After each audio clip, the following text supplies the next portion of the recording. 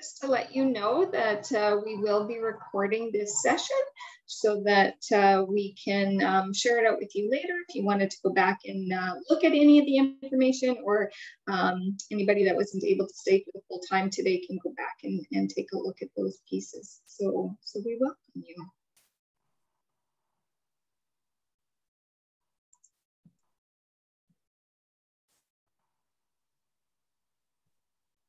I think we're almost all here, Kim.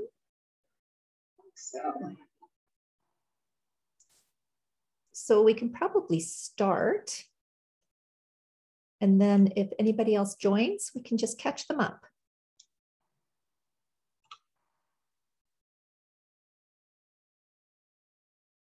Oh, there we go.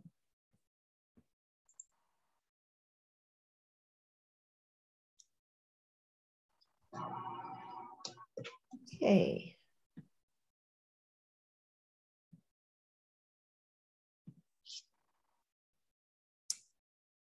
So welcome to our Mentoring in Schools, Mentoring 101. I know that we have people from a variety of places and backgrounds. So we're really hoping that we'll be able to meet all of your needs and everything that you hope to get out of today. So certainly we're a small enough group that if we aren't covering something that you were interested in hearing about, please feel free to ask. So we're really open to that and can somewhat customize what we're talking about today. So I think that Kim is going to start out with our introductions. So just to let you guys know who we are, on the line today, we have Shannon Whalen, who is our Calgary Regional Consultant, who helps us out with everything technical and all our registrations. So welcome tonight, Shannon. Caroline Gosling is going to be your main facilitator, and I'll be jumping in. Caroline is with AMP, and my name is Kim McConnell, and I'm also a partner, but a very new partner with AMP. And so that's just a little bit about us, and then we'll get to know you guys a little bit better as we move through. So one of the first questions that I'd like to ask out to the group, and feel free to unmute yourself to share or to throw it into the chat box, but let us know your name, what organization you're with, and if you could answer this question for us. And it's kind of hard for you to see, but what is something kind that someone else has done for you recently? So what is something kind that someone else has done for you recently? So, and I'm just going to leave it open for you to think about that for a moment. And then if we don't get any volunteers, I'll go through the participant list.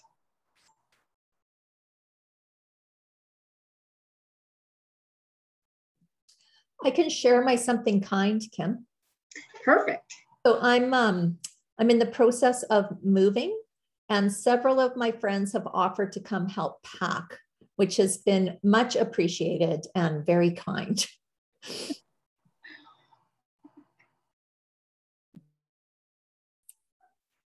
I had someone buy lunch for me the other day, which was very nice. Oh, thanks, Amanda. Amanda, and where are you from? I'm from Boys and Girls Clubs, Big Brothers, Big Sisters of Edmonton area. Oh, so you're in the Edmonton area. Well, and I noticed that Leanne in the chat box said that her supervisor bought her coffee for the office.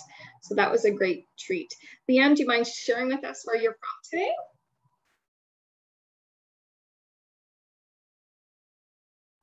Cold Lake, lovely area. I was just down at our beach in Slave Lake last night, and it was wonderful. Thanks, Liz. Oh, okay, so Liz is with Bigs in Edmonton, and her friend brought her apples from her tree because she knows that she likes to bake. Sounds like you're gonna have some nice treats at your house, Liz. Amy, do you have anything that you'd like to share with us? Sure. Well, I have meetings all week after school. So my mom has volunteered to take my daughter to dance for me. So that's a huge help. And what organization are you with, Amy? I'm at the Lacombe Junior High School. Oh, wonderful. Well, Thanks. Kevin is also from Biggs Edmonton and area, and he says that our agency is hosting a staff appreciation event for us, and they treated us to pretzels among other gifts and food. Food always does it, doesn't it? Gregory? Oops. Go ahead, Danielle. I'm Danielle. I'm also from BGC Biggs of Edmonton. And something did for me. Amanda's my boss, and she bought me a coffee, a mocha the other day when I was in the office. So we've got lots of folks just reaching out and being that natural support to us in these tough times as we're getting used to either floating from home to office and back again. Is it Rana or Rana? Not sure if I'm pronouncing that right. It's Rana. Thanks, Rana.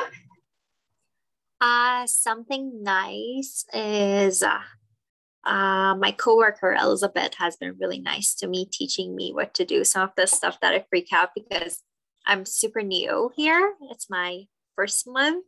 So she's been really nice about helping me out with work stuff. Wonderful. And Val is from Bearspaw Christian School, and she's working on her something kind. Oh, sorry, that was from Gregory. Hannah is from Biggs Edmonton, and her grandma stopped by the other day to drop off a bunch of different vegetables from her garden. Oh, I love fresh vegetables. Oh, okay, Amanda, thank you. So it looks like we've got a lot of folks onboarding some new staff, and Caroline's doing that for me to, and this is one of the ways that she's helping me to onboard. Is there anybody else out there that would like to share their something kind before we move on? I will. I'm with Grand Prairie Public School Division, and my daughter actually offered to cook dinner tonight, which was wonderful. But yeah, that's my something kind for today. That is wonderful, considering you're going to be on here for a little bit. It usually goes into that making dinner hour. Hey, Wendy. And I'm from that same like northern area. So Grand Prairie is only a couple of hours, well, I guess 3 hours away from where I am. But yeah, we visit that as well, that area too. Oh, thanks, Val. So Val's using Gregory's computer, but her something kind has been how her coworkers always make sure that there is chocolate around. Yes. Looks like everybody's had a chance to share, Caroline. I'll share my something kind. My son works multiple jobs, but one of his jobs through COVID has been at our local Tim Hortons, and I usually get a London Fog, and it always has a little note on it. And today's was just with love, with and a heart. And so he dropped that off about an hour ago to help me get through my nervousness in my first session tonight. So, and I'll hand it over to you, Caroline. Thanks everyone for sharing. I think, you know, especially during these times, that idea that kindness is so important. So it's a great reminder for us to think about who's done random acts of kindness for us, even though it's not February, and how can we pass that on? So thanks for sharing.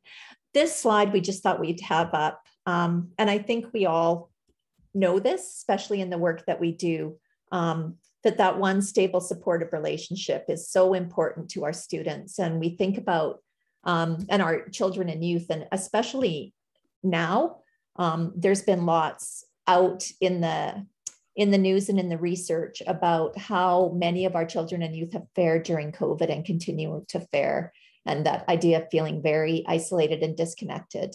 So now more than ever, those relationships with adults are, and even older teens, are so important.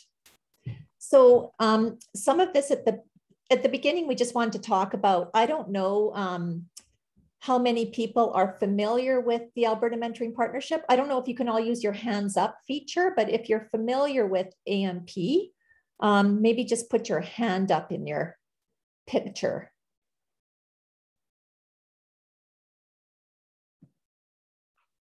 So not a lot. Okay, this is good. Good and in some ways. So AMP is, it's kind of a collective impact model. So it's a partnership between government ministries, government funded organizations, schools, community agencies, all working together to support and build awareness of the importance of mentoring in Alberta. So AMP doesn't do any direct mentoring. We really support mentoring in other organizations and schools. So that's who we are. Our funding comes predominantly from the Ministry of Education and the Ministry of Children's Services. So of course, a lot of AMP's priorities align with those ministries' priorities. So mentoring in schools, and then with Children's Services priorities around mentoring, I hate using the term vulnerable youth, but I'll use that for the purpose of this. So youth in care, Indigenous, children and youth, sexual, gender diverse youth. So a lot of those kinds of populations of young people.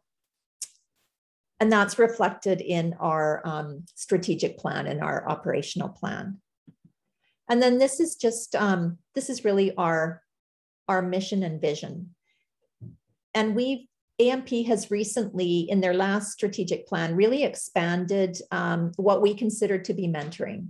So beyond the formal mentoring that we may think of right away when we hear that term, we've really expanded it now into looking at informal mentoring and even natural supports and looking at that continuum.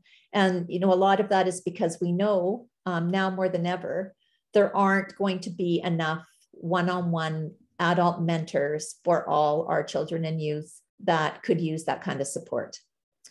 So we'll talk a little bit more about that as we go through. So again, what is mentoring? I think all of you that are here probably have a pretty good idea of what it is. This is just the definition that AMP uses.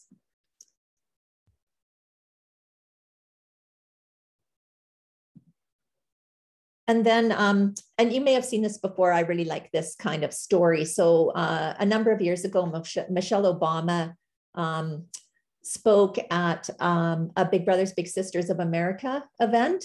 And she talked about this story about how we should always have three friends in our lives, the one who walks ahead that we look up to. So our mentor, the one who walks beside us, and then the one that we reach back for and bring along. So the person that could be considered, we could be considered mentoring them. So just something to keep in mind as we go through today and we look at the different roles that we play and the different roles that some of our youth can play as well. So this is just what some of the research says about the benefits of mentoring. And for those of you that have some experience with mentoring, this may not be a surprise to you, but just want you to take a look. And then is there anything there that surprises you? Anything unexpected? You can feel free to unmute, or if you have any comments that you want to put in the chat.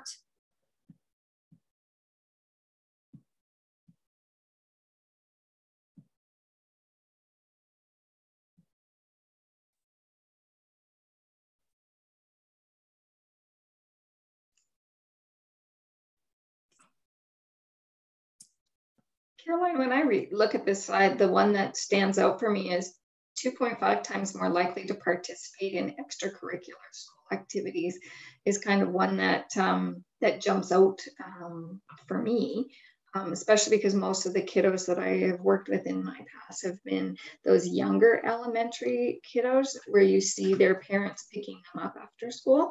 But I can see how the relationship of having a mentor, even if it's a peer mentor or a teen mentor, might have them participate in these activities.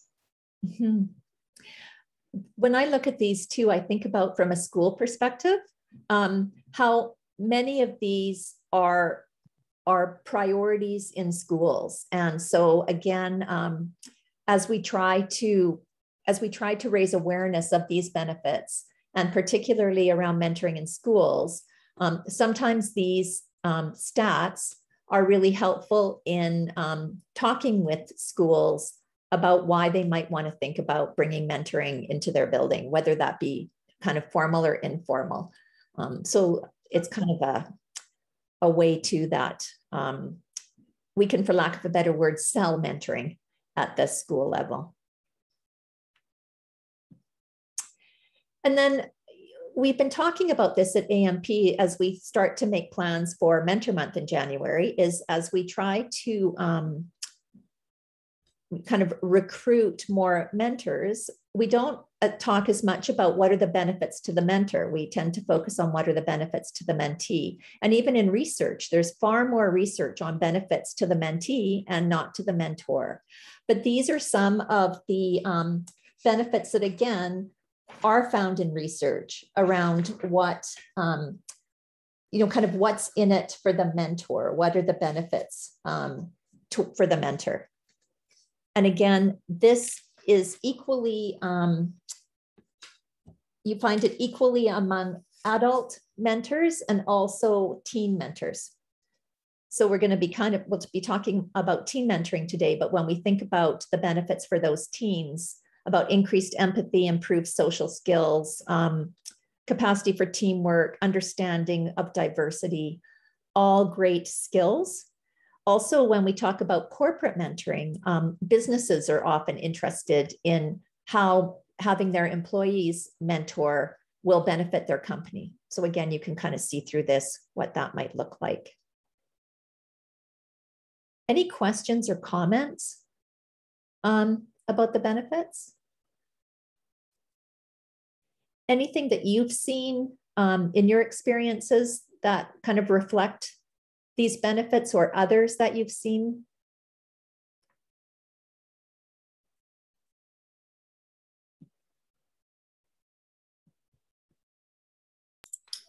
We've definitely heard from families about the improvement in academic achievement. We did some focus groups last spring to talk a little bit about our mentoring programs, and there were parents that had indicated that over the course of even just 2 or 3 months, their child had increased their reading level to be grade level, the grade that they were in, which was a full grade level from where they started. So definitely resonates with what we hear from our families. That's great. And was kind of literacy part of the focus of their? It was one of the goals. Yeah. Perfect. And I think that's true. In a lot of schools, that idea of literacy is one of the outcomes that people are looking for. I've also seen, and Kim, I don't know if you have seen the same thing. I've also seen that attendance can sometimes improve when students have a mentor and when they're feeling more connected at the school. And I always think how, that impacts academic achievement as well, because it's really hard to learn when you're not there. So I think there's probably some correlation there, but I really noticed that too with the teen mentors, how, they get to school on time and they're there because they know that their little person is counting on them to be there. So a couple of other things to think about. Anything else that people have experienced or noticed? I'm curious about our folks from Cold Lake and Grand Prairie. Are there any formalized mentoring partnerships that are happening in your community, or is it just informal partnerships? I know that I worked in the area of Slave Lake for many years, but then I was also working for Grand Yellowhead, which was Edson to Jasper up to Grand Crash. And we don't actually have any Boys and Girls Clubs or any formalized groups that can come out and do mentorship. I see a lot of informal mentoring that happens either between our older students and our younger students, or from the after school care program providers in our schools.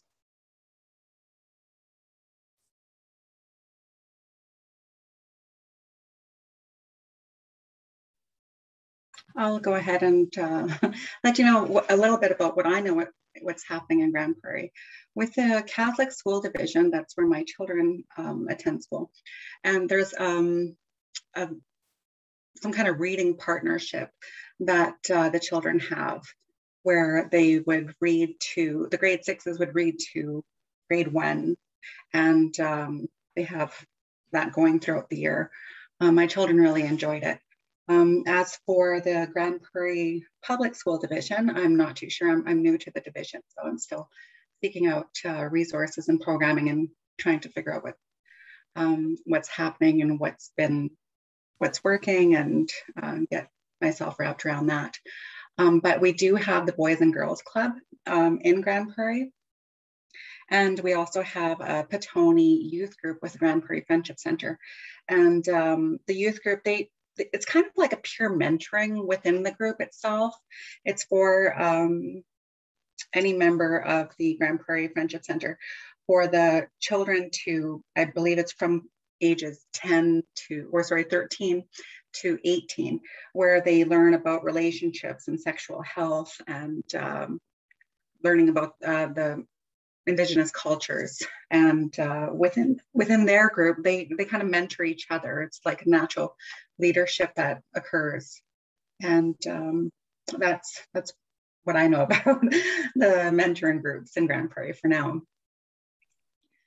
Thanks for sharing that, Wendy. That's great to hear. And Leanne's added to the chat that there's no formal mentoring that she is aware of in Cold Lake, that there had been a youth child mentoring program that her children participated in. Yeah, you know, I know that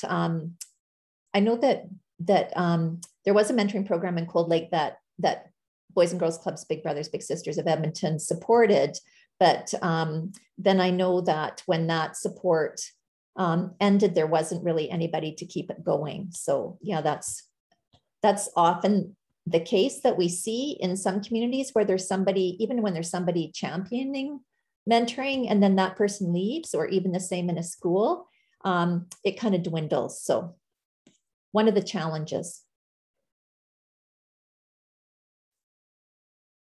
Okay. So again, when we think about why we might want to look at mentoring, and again, you know, as a formal principal and working in the school system and being a huge advocate for mentoring, I was always looking for ways to convince my colleagues this was a good thing to do. And sometimes it's about connecting it to either what is required in legislation, or what are some of those district and school goals.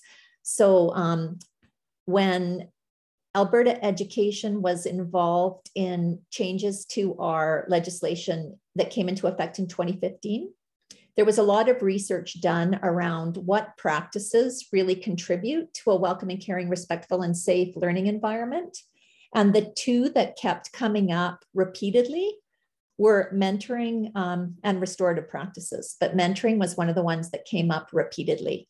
And now we know we have fairly new still teaching quality standards and leadership quality standards. And the very first thing in both of those is relationships and the importance of relationships. So again, there's really a recognition of how that is critical in our schools, and it's foundational to everything else. And we know that the staff in the school, particularly teachers, can't be all things to all kids. And despite how wonderful they are, not every child is going to connect. So how do we bring in other people to create those important relationships?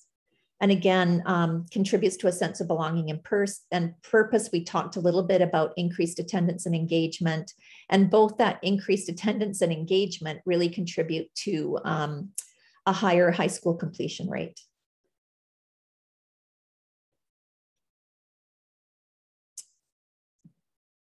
So we'll talk a little bit about different types of mentoring, and then we'll spend some time talking specifically about teen mentoring. So I mentioned at the beginning when I was talking about AMP, how AMP is really expanding their definition of mentoring. So, you know, at one end, we have that idea of natural supports. So just those people who are already in our children and youth lives that provide a support for them. It could be an aunt, it could be a grandma, it could be a neighbor, it could be a coach. And then we get into that more informal mentoring, and there's lots of different ways that happens in schools and outside of schools. And then we get into that more formal one-to-one mentoring. So some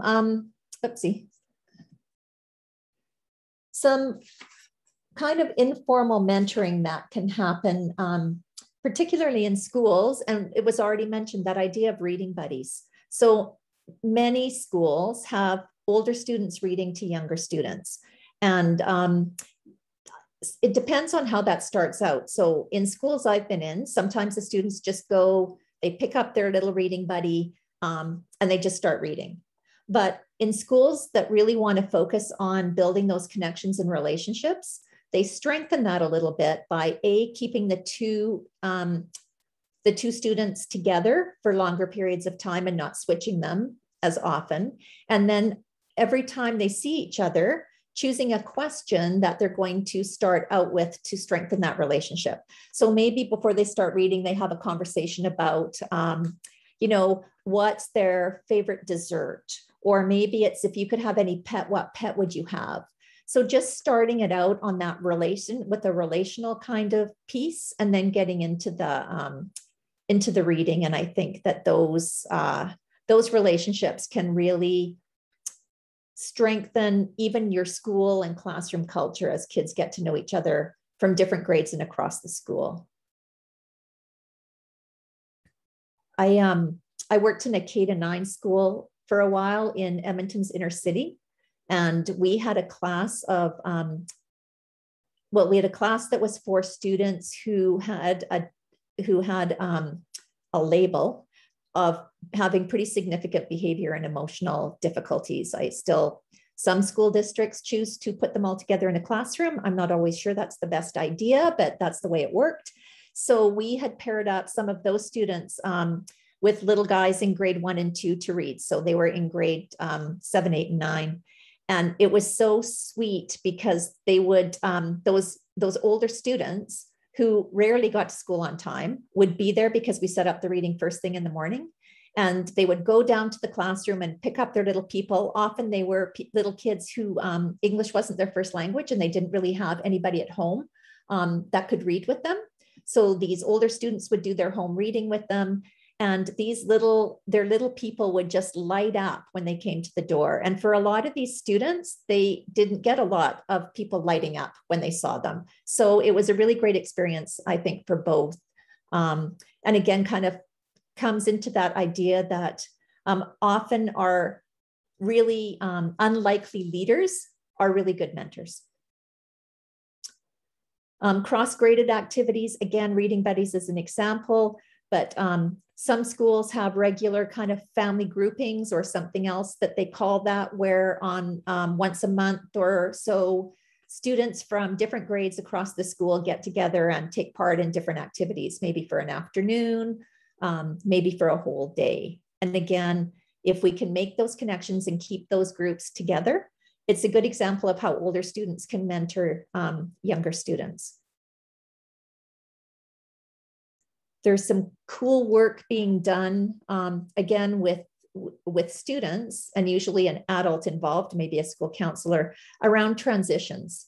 So looking at that transition perhaps between grade 6 and grade 7, or grade 9 in high school, and pairing up students ahead of time so they get to know the younger students, and they can take away some of that fear of switching into junior high or switching into high school. And then the idea of just sports and coaching and clubs. Often those bring together, again, people who have different, who may not spend time together during the day, but come together around a specific interest. And you often see students developing a really strong relationship with their coach. sometimes it's the older students on the team mentoring the younger players. I think similarly with other adults that come into the building on a regular basis and come into contact with our students on a regular basis, sometimes those informal kinds of mentoring relationships are formed.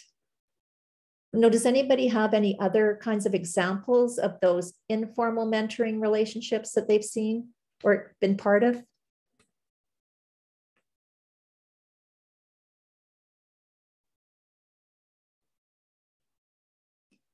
I don't know, Kim, if you have any examples from your experience with Grand Yellowhead or other school districts.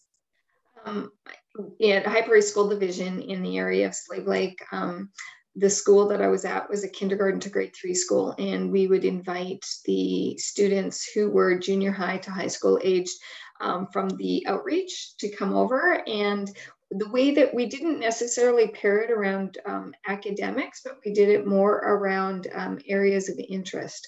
So if we had some of the students who were interested more in the sports, we would bring them over and they would participate in our gym classes. If we had those that were interested in the arts or were more on the creative side, we had them coming in during an art class, depending on the grouping that they were with.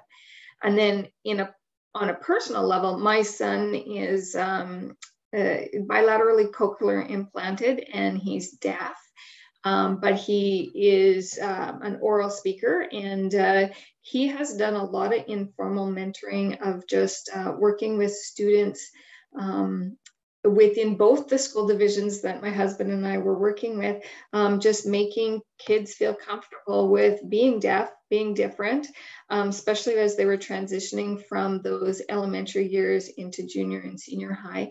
So just before I left Grand Yellowhead, he actually met with a group of kids virtually, and they just were able to just sit and ask questions. He still connects up every now and then. He'll get a text from one of them just saying, "Hey, what did you do when?" and so they stay connected, but not often. But that would be another form of informal mentorship that I've been involved with. I think of our agency with the movement this year to doing virtual mentoring. We had also set up a new program within our agency to do virtual tutoring, where tutoring was the intentional focus of the relationship. But definitely through that, we had expected the tutoring relationships to, particularly for the high school or junior high students, to kind of transition as their subjects transitioned. And we've seen a lot of our tutoring matches continue much longer than we thought, coming up to the kind of year mark because of the relationship that they've developed. And so while it's not necessarily mentoring at its kind of core, it's tutoring. The mentoring happens naturally, and I know we've had feedback from students that have said, like, they've taught me in a way that I wasn't absorbing from my teacher, and so it's really interesting to see those relationships develop as a result. That's great to hear, especially that that they're lasting. Some of those relationships are lasting longer than you had anticipated. So that's kind of maybe an unexpected outcome, but really positive.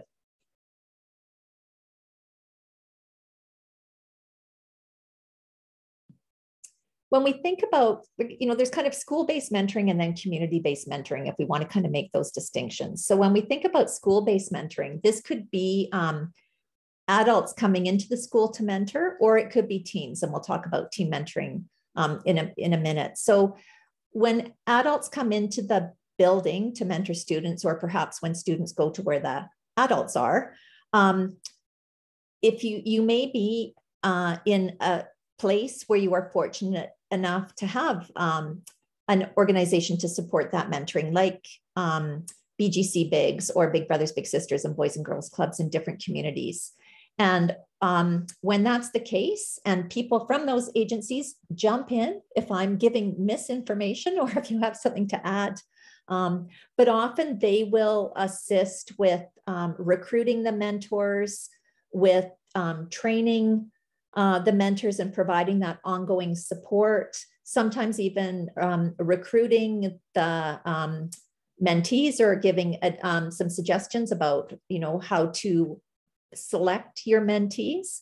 And that is one of the examples of having in-school mentoring through an organization. And when I was a principal I had the luxury in each of the schools I was at to have support and a mentoring initiative through Big Brothers Big Sisters, and it was wonderful. What can happen is you might be in a community where you don't have those kinds of supports, or even I know organizations in bigger centers, there's always more demand than there is capacity. So, even in Edmonton, I'm sure there's a number of schools that would love to have that support, but it's just not realistic. I mean, in Edmonton Public alone, there's like 214 schools, so that's a bit unmanageable. So there's that kind of form of in-school mentoring. Or school-based mentoring, in-school mentoring. There's also there's schools who have created their own school-based mentoring, bringing adults into the school. And this can be in many different ways. So I know an elementary school where they had a parent who was really interested in getting a mentoring program going. So she kind of spearheaded that initiative at the school and recruited other adults to come in, and their focus was on literacy as well. So she recruited the mentors, she helped do all the screening. She did some training with them about, what would they need to know about the students they were going to be working with. They went through some tips on how to read with students, what are some different strategies. And so that was one example of a school that did not have those supports, but was able to get that going. There's other examples. Intergenerational mentoring is really something that is gaining popularity, gaining steam. It's so beneficial to both the seniors who are the mentors and the children and youth, often who don't have grandparents in their lives. And I know of a couple of schools that have started intergenerational mentoring initiatives on their own without the support of another agency. So there's one where the mentors were coming once a week in the afternoon. It was in kind of a high needs area of the city. And so there needed to be some work done with the mentors around trauma-informed practices and learning about how the brain works and what happens when children have experienced trauma and how the children may not respond in the way that they thought they would. But again, a really successful program that was started and supported by an individual that worked at that school. Another example I know of is students who actually go to a senior center. And so their mentoring happens there. And it's really cool to see. It was a junior high, and I went to visit once, and there was a group of junior high students with a group of seniors, and the seniors were teaching these junior high students how to knit. And then in another corner, there was a group, and the junior high students were teaching the seniors how to do more things on their iPads. So it was kind of, again, reciprocal, but really cool to see. So we'll talk a little bit about some resources that might be helpful for everybody, but particularly if you're in a situation where you'd like to start some mentoring initiatives, but don't have the luxury of an organization to provide you with that support. I talked a little bit about, well, I'll talk about that with team mentoring, but those are some of the examples of what can happen. I know that mostly through organizations, but there's also some corporate mentoring that can happen. And I know actually Alberta Ed used to have a corporate mentoring initiative prior to COVID, where students from a nearby school would come at lunch, and they were paired up with adults who worked for Alberta Education or others that worked in that building. And they were mentored once a week. I know that there was a partnership between the Body Shop and an elementary school for a little while, and that the store would allow their employees to mentor an hour a week on company time and get paid. So another kind of creative way of bringing adults into your children and youth lives. Any questions or comments about that?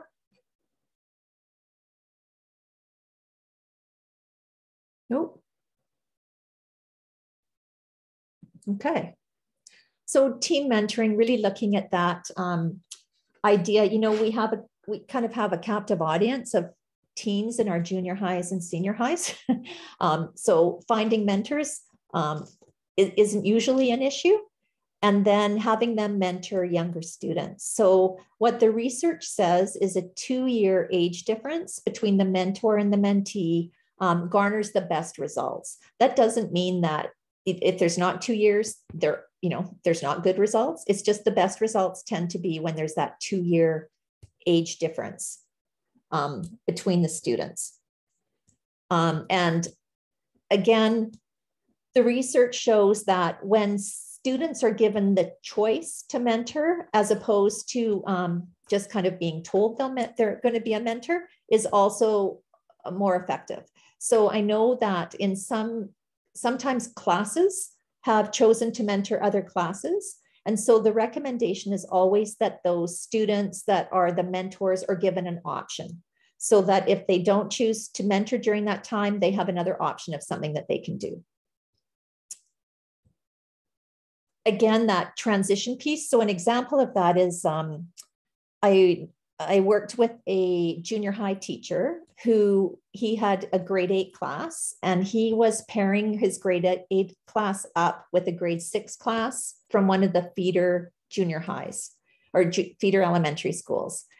So he did do it as a class, but he also understood that not every student was going to be excited about that.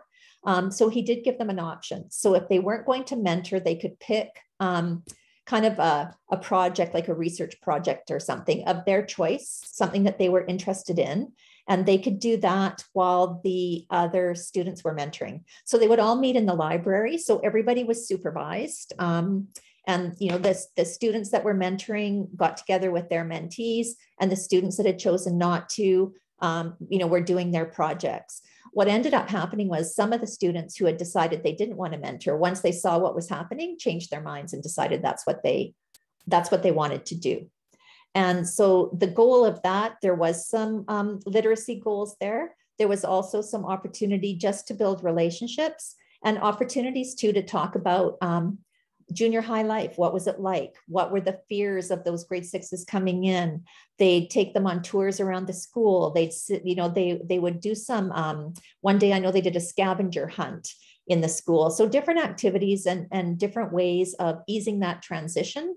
And in that case, they did use the whole class, and they did all the mentor training and the support on their own. So they didn't have an organization involved, and they would have the mentors journal after their sessions. And the teacher also devoted time for the mentors to plan their activities, to plan out what they were going to do with their mentees. And they would sometimes do that in groups and together come up with a plan for what they were going to do the next time they met their mentees.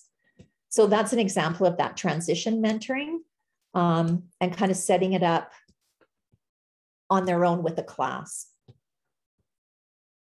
Other schools just find students who want to volunteer.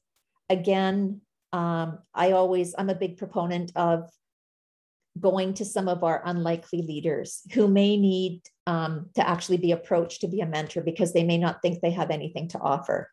And again, often those students make amazing mentors. When you have a student who struggled to learn to read, helping a younger student who's struggling to learn to read, they have amazing strategies because they've had to use them themselves. So thinking about some of those things.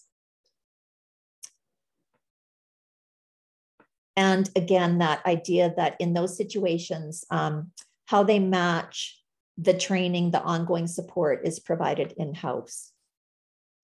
I know that there are also, I know that BGC Bigs Edmonton and other organizations support in-school mentoring and support teen mentoring in different schools around the city. And I think that that you've been approached, the people that are here from that organization have been approached by a couple of high schools about getting something started. Am I correct in that?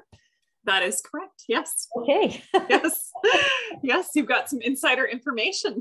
I do have some insider information.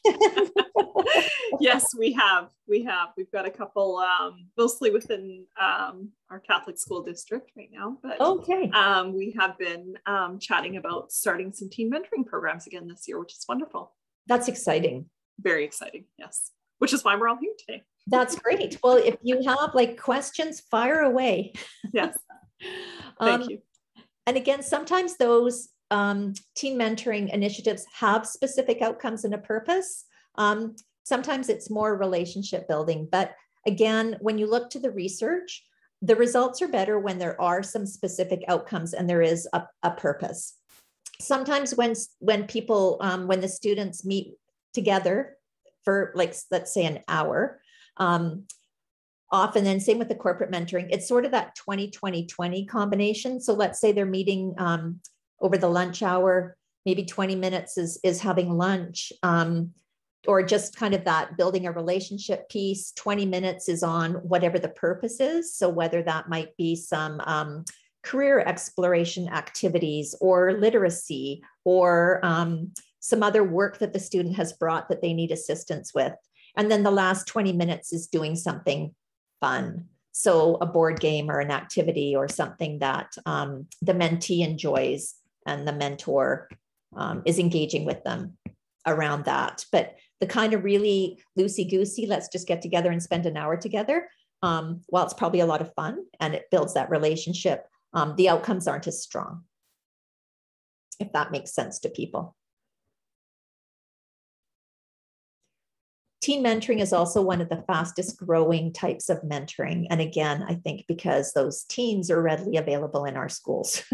And often, you know, a lot of our students are looking to get involved in something. And when you think about the benefits to the mentor, when you think back to that slide, you can probably see why some of our unlikely leaders really rise to the occasion and get a lot out of that, relationship.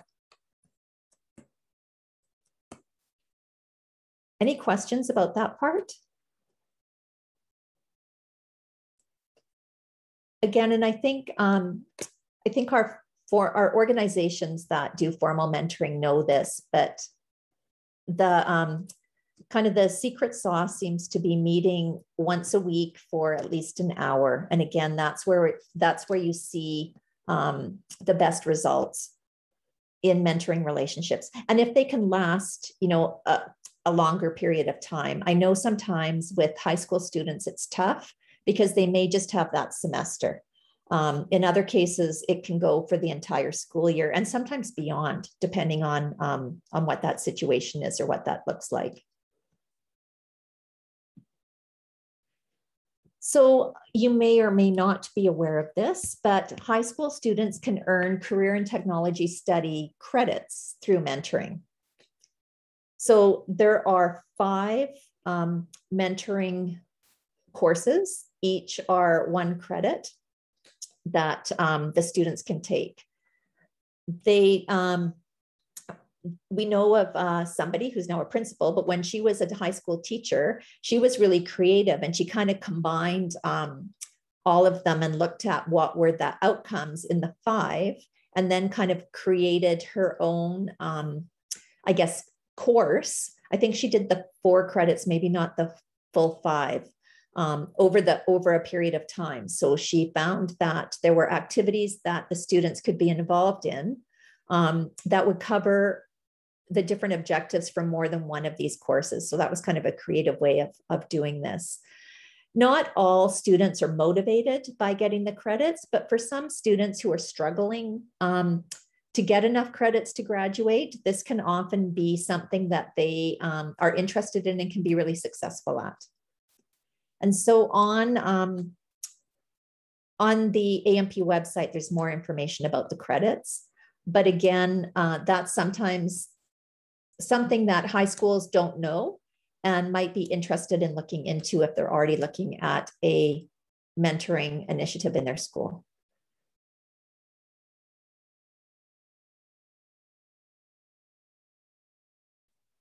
Any questions about that? Anybody been involved in these before? Nope. One of the resources that I'll draw your attention to when we go on the website is the High School Teen Mentoring Handbook. And it's a resource that is written for students who are going to be mentoring. And a lot of the information that's in that handbook covers the outcomes in that first Introduction to Mentorship course.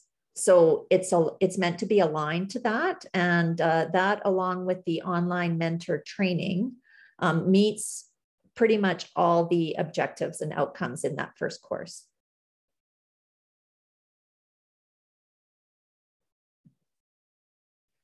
And then the kind of junior high version of the CTS, the CTF, there's also some resources on the website that show some, this is sort of less structured, and junior high teachers can create their challenges to meet different curricular outcomes. And so there are a couple on the Alberta Education website, the Career and Technology Foundations. There's already some units created that are related to mentoring, perhaps not directly, but indirectly related to mentoring. So again, for junior highs, wanting to kind of introduce this concept, there are some activities already planned out that you can use and adapt.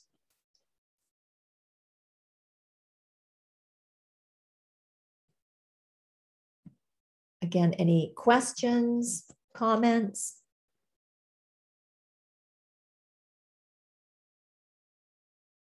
I should have said with the high school, the CTS credits, we have on our website, and I'll show it to you, a high school teen mentoring network portal, and there are resources on there. And that individual was generously shared all of her resources that she used to teach those courses. And so they're on there for people to use and borrow and adapt.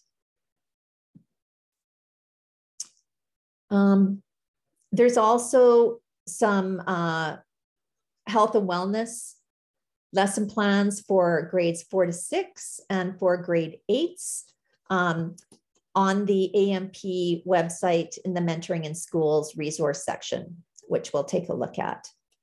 So even to start introducing some of this at the elementary grades. And again, if they're going to be reading buddies or doing that kind of, those kinds of relationship building activities, there's some information in there.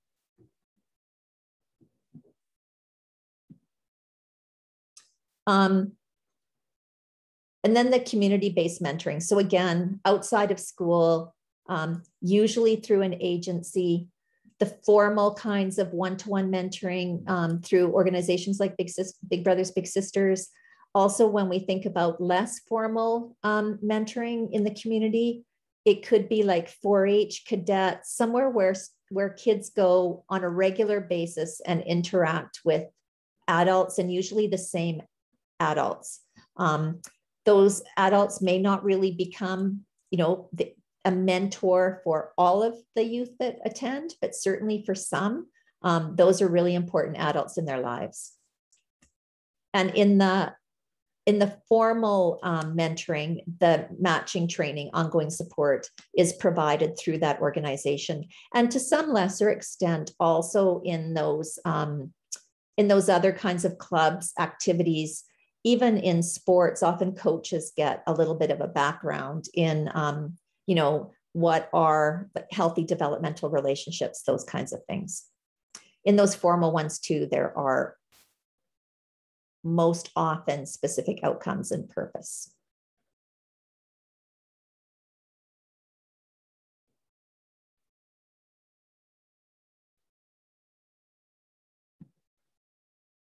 Again, can look at this as a whole class, whole school, targeted intervention for specific students, a way of enhancing or adding to opportunities for those to build relationships in those informal, more informal ways.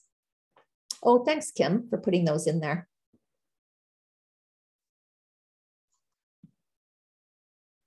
Yeah, I thought it would be easier for everyone if I just threw those in the chat line for everybody. Before we kind of start talking about kind of our collaborative community network, do people have questions about the team mentoring? Any comments? I know that some of you, you know, obviously have been asked by some high schools. Some of you are in situations where you may not have an organization to support you. Do you have any questions? Is there information that you would like about kind of strengthening existing initiatives or starting one out?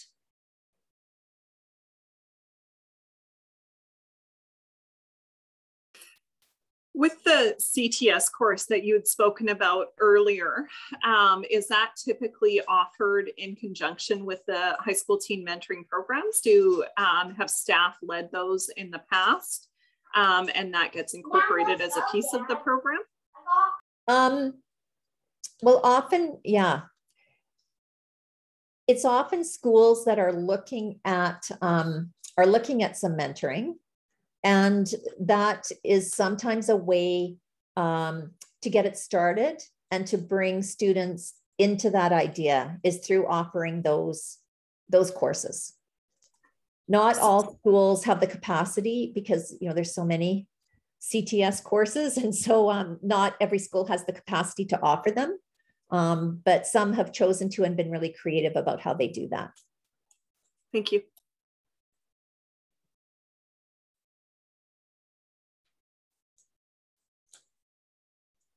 I think, again, if high schools are approaching you or an organization about team mentoring, it might be something to bring up if they don't already know about it. And that might be something that they want to consider.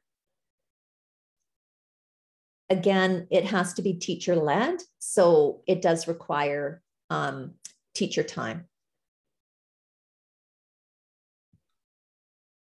Leanne, thanks for sharing that Cold Lake is FCSS is looking to start a school team mentoring program. There will be lots of resources that Caroline talked about that's on the AMP website that will help them with this as they move forward. Yeah, that's exciting. So a couple of years ago now, my timelines are very messed up by COVID, so I'm losing track of how long ago. But AMP was really fortunate to receive a grant. The 3-year grant has turned into a longer grant because there's recognition that life hasn't been what we had expected, but received funding through a private funder to create and support a provincial kind of collaborative community focused on mentoring in schools, particularly teen mentoring. So this funder, one of their areas that they fund is adolescent well-being, social emotional well-being. So they were very aware that mentoring contributed to adolescent social emotional well-being. So nobody had to convince them of that. And what they really wanted to see was an increase in teen mentoring in our schools across the province. So with that funding, AMP started by offering workshops and sessions in different locations across the province. Of course, now that we can't really meet in person, a lot of that has gone to being virtual.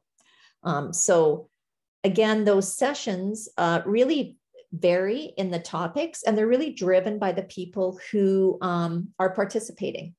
So at the end of the workshops, we always have a survey that we ask people to fill out, and the information from that survey really drives what we do in the next sessions. So we're going to ask you to do that at the end of today. But, you know, we've talked before, things have come up about mentor training and about recruiting mentors and all sorts of different topics. And we try to address them in those sessions. And often we find somebody who is actually doing that work currently and have them come and share, or a few people share about what they're doing in those sessions. So they're starting up again for this year. And they're kind of the kickoff is a summit on October 20th, and it's called Supporting Adolescent Wellbeing Through Strengthening Webs of Support. So the keynote speaker, Derek Peterson, does a lot of work in what we might call informal mentoring, maybe even natural supports, where he talks about connecting our mostly youth, so not so much children, more kind of that adolescent age, with people in their lives to provide supports in different ways. So he does some really interesting work. And then there are also sessions on different topics. So there's a session around that's being facilitated by a group that does a lot of work with adolescent mental health. There's a session on intergenerational mentoring. There's going to be a youth panel. There's 2 Power of Mentoring sessions for youth, where they're paired up with business people to talk about careers and what do they need to know and what questions do they have, and that whole transition from high school to the outside world, whether that be post-secondary or work or whatever that looks like. So lots of different sessions available for adults and for students. And then there's also the network series, and hopefully this will work for me. Can you see that on there? Yeah, we've got it. And you can see all my weird little pop-up-y things. But anyway, so on our website, it's under the resource tab here. And if you go resources for schools, then this Teen Mentoring Collaborative Community Network pops up.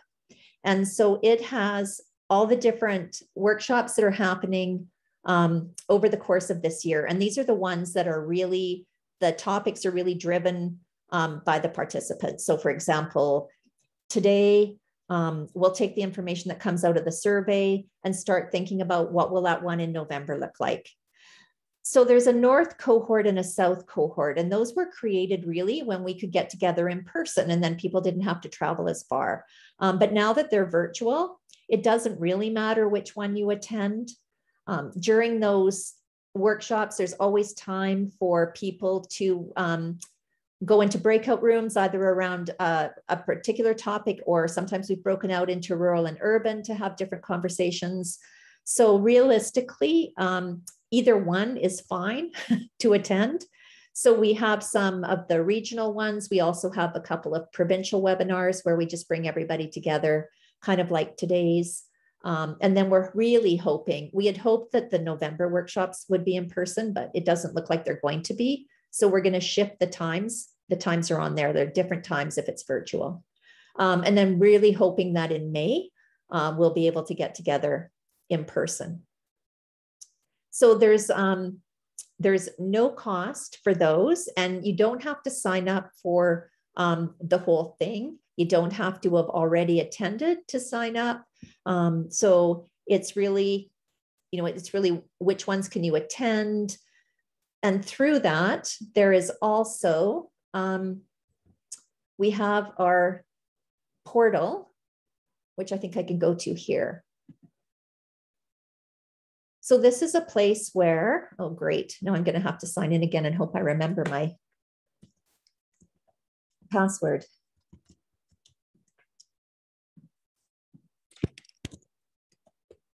See if this works.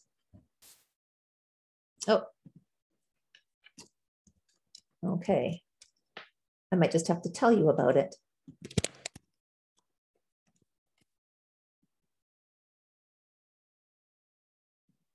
Oh, there we go. Excellent. So in here, this is where we really tried to set something up where people could come on, introduce themselves, have some conversations. There are resources in here as well. So in the dashboard here, you will see upcoming events. So the summit is on there. There's also an opportunity to introduce yourself and talk about where you're from. And then there's different discussions that you can participate in. So we haven't got a lot of this going yet, but there are several different areas that you can join in discussions on, and you can also create your own. So that is kind of the portal that we're trying to grow and have people be able to connect around mentoring in schools and team mentoring. And so when you first go on, it'll be a little tab to register, and you just have to fill out the information. It's pretty basic and quick, and then you'll get an email back with the information that you need to get into that. So that is, that's that piece. And then I think we're going to get into some of the resources that we have. Any questions about the portal or the summit?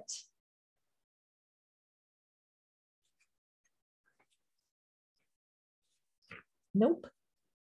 Okay. I'll just go back here and go through some of the resources that, that we had talked about. So here again, if we go to the mentoring resources for schools, there's the Teen Mentoring Community Collaborative Community Network. And Kim, we need to take that ATA workshop off, don't we? So yeah, I was told that the ATA is not running that workshop, but I just noticed that I got a all call to present it. So I have to figure out what's going on. Okay, so the ATA might have a workshop for schools. And the beauty of those ATA workshops is that they are really affordable. So for schools that are a bit strapped, it's really a great deal. And even if a couple of schools want to get together, there is lots of value for the money there. And I know that Kim is one of the ATA instructors, and that's another real bonus, is that the people that they have instructing are people who are in schools, working in districts, and really kind of have their finger on the pulse of what's happening in those environments, which is great. So some of the resources that I wanted to kind of highlight, especially if you're kind of getting started, is this framework for building mentoring relationships in schools. So it goes through, it's really a toolkit. You can download it.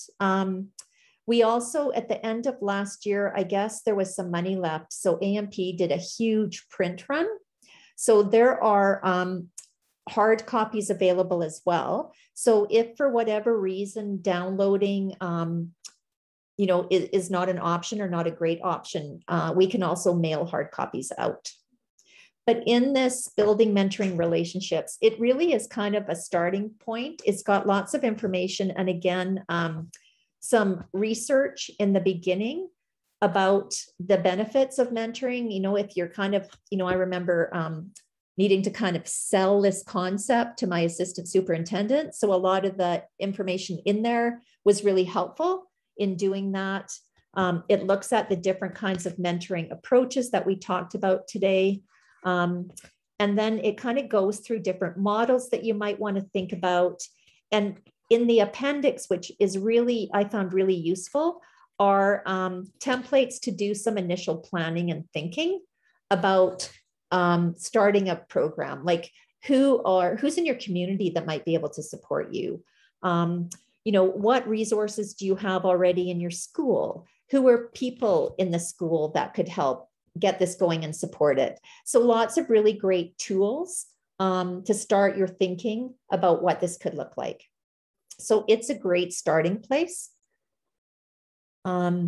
This high school teen mentoring, these high school teen mentoring materials. So the handbook has been recently revised and is available in English and French, similarly with the activity book. So the handbook is the resource that was written for, for high school students.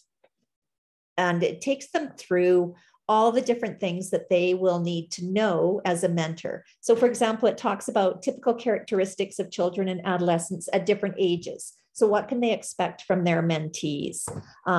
There's a section about knowing their own developmental assets. What are their strengths? How do they build on strengths in their mentees? There talks about, building resiliency, what to talk to your mentee about, things like talk less, ask more, say what you see, describes what's working well. So lots of great information for those teen mentors in that book. And again, it meets a lot of the objectives from those CTS courses. A caution, and I'm sure none of you would do this, but I wouldn't recommend just giving it to the teens and saying, read this and learn it. It's pretty print heavy. And so for a lot of our reluctant readers or our students where English is not their first language, it can be a bit tough. So I know that teachers who have used it have worked through the different sections with their students so that they're not left on their own to try and read and comprehend it all. And then the activity book kind of complements the handbook, and it has suggestions for activities that the mentors can do with their mentees. This resource was created with some support from Advanced Education. So in the activity book, there's a bit of an emphasis, I would say, on kind of what are your strengths, what are your interests, even moving into a little bit of career exploration. So again, they don't have to be followed, but they are there for you to use and to adapt. What some people have said is that by going through some of those activities with the mentees, the mentors are thinking more about what are their strengths, what are their interests, what might they want to look into more as far as beyond school goes. So kind of double benefits there. Caroline, I could also see these resources being useful for the non-educators in this group that are coming from an outside agency as a way to kind of just frame things or to have that conversation with teachers in a school as they're going through to plan their program. For sure. Yep. And again, that framework for building relationships, you're right. It would be a great, for this, for schools who are asking for this, it would be great to look at that and to be able to use some of those ideas for questions about how they thought about and who's this, and for sure. Also, the high school teen mentoring handbook, there are pieces in there that I know schools who have adults coming in have used some of the sections with adults too, because, there's a lot of adults who either don't have kids or their kids are much older. That refresher about what can they expect from kids at different ages is often really appreciated. So not just for our high school students. And this resource is also a great one. And again, for both kind of schools that are doing it themselves or for organizations that are working with schools, this toolkit is kind of the DIY for teen mentoring. So in it, it has all kinds of different tools. So it has all of these different sections here, ranging from planning your program, how to recruit, screening, training, matching, the idea of match closures, which is really important. And then it also has actual tools. So down here in the list of tools, it has a one-page promo, a little PowerPoint, a logic model template. Until I went to government, I had never seen a logic model before. And even then I didn't think it was very logical, but I know sometimes when people are applying for funding for their mentoring programs, those have been very helpful. So all of these tools here are editable. So you can take one of these and then you can make it your own or make it fit what works for you. You can put different logos on them. You can change the wording around. They're just there as an example and to be able to help get started if you need that. So it's a really great resource. It was initially created kind of in a partnership between AMP and the Society for Safe and Caring Schools and Communities, which no longer exists. So it now belongs to AMP, and AMP just got the kind of the rights to edit it.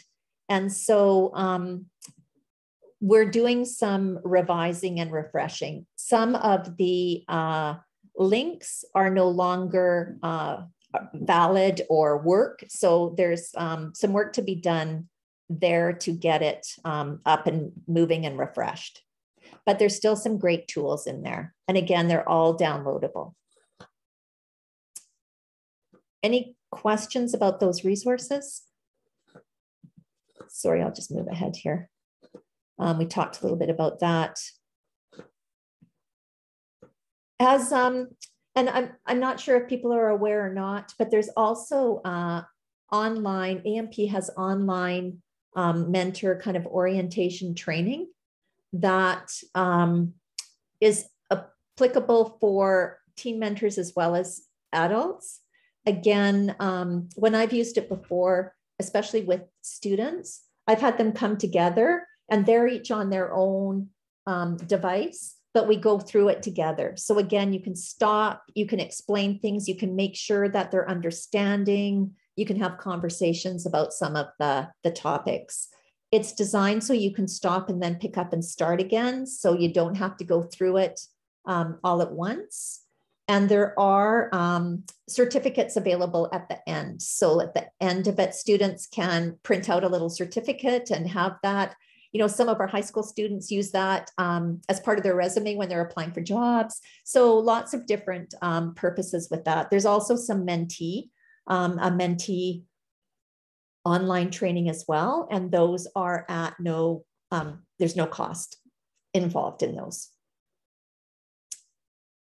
So those are some, that's a lot, but those are some resources that you can take a peek at that can maybe help you get started.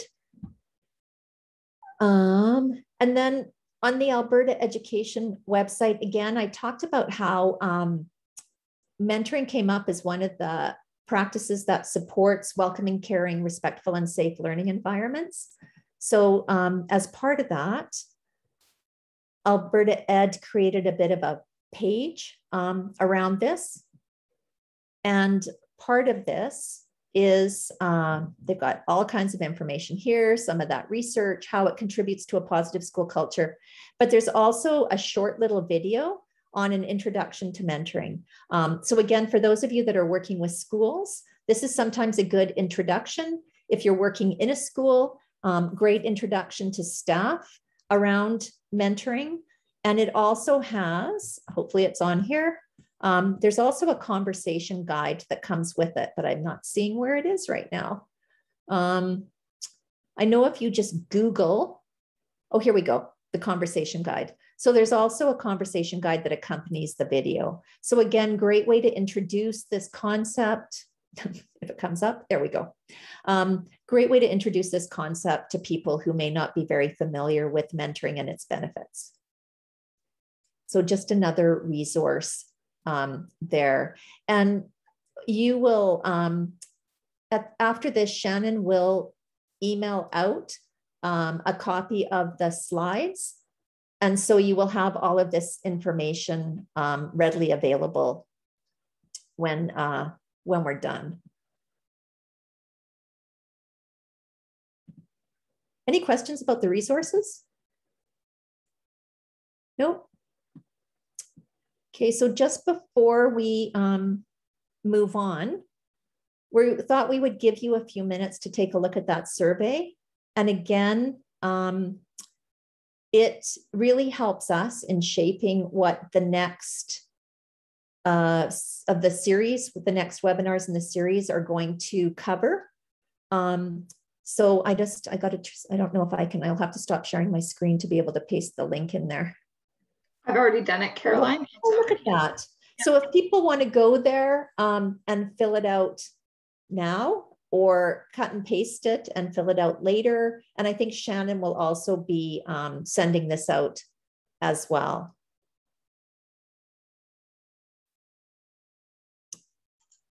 But while people are doing that, again, if there's any questions or comments, or people want to share things that they've done or seen, please feel free to ask.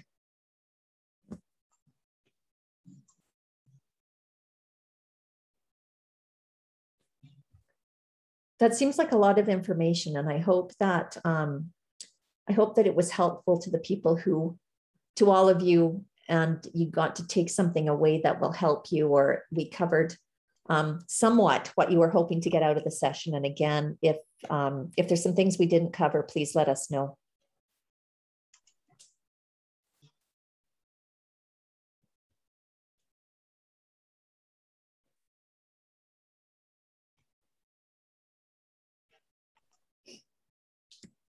Kim, did you have anything that you wanted to add?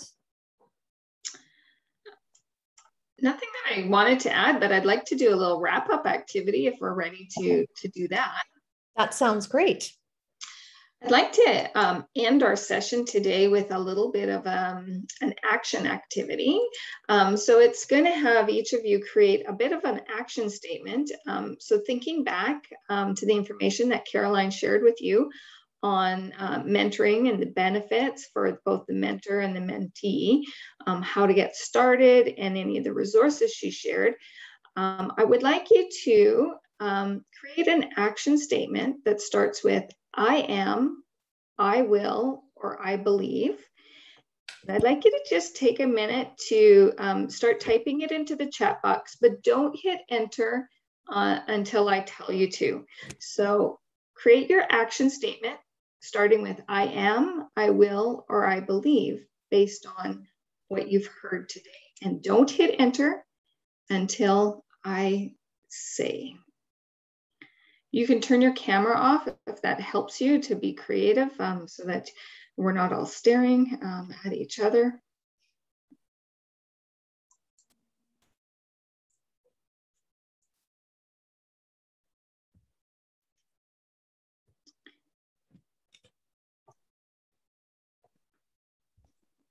And on the count of 3, I'm going to ask you to press enter, and we're going to have what we call a chat waterfall.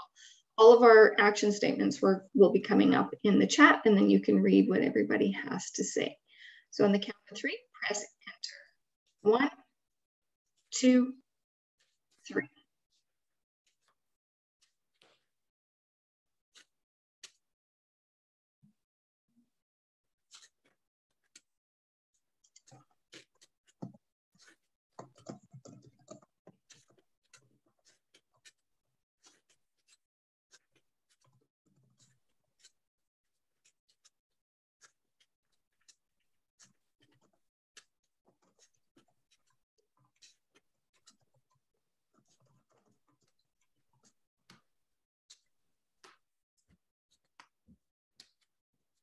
And then you can take a look at what everybody has to say about their next steps.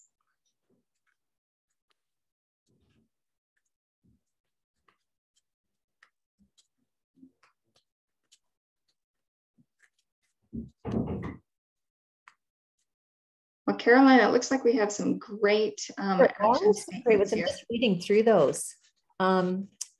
Yeah, super excited to see what everybody does with all of the information. And, you know, just also to remember that Kim and I are here to help support you and answer questions. I have my personal email on there just because my kind of my official more full-time role with AMP is ending at the end of September, but I am continuing to stay involved for a bit, and particularly around the mentoring in schools piece. So please feel free to contact either one of us if you need more information, or if you want us to connect you to somebody who's doing similar work. We're certainly open to doing that, and we love to hear what people are taking away and what you're doing with this. So please feel free to contact us if you need something, but also to share stories, which we also really love to hear.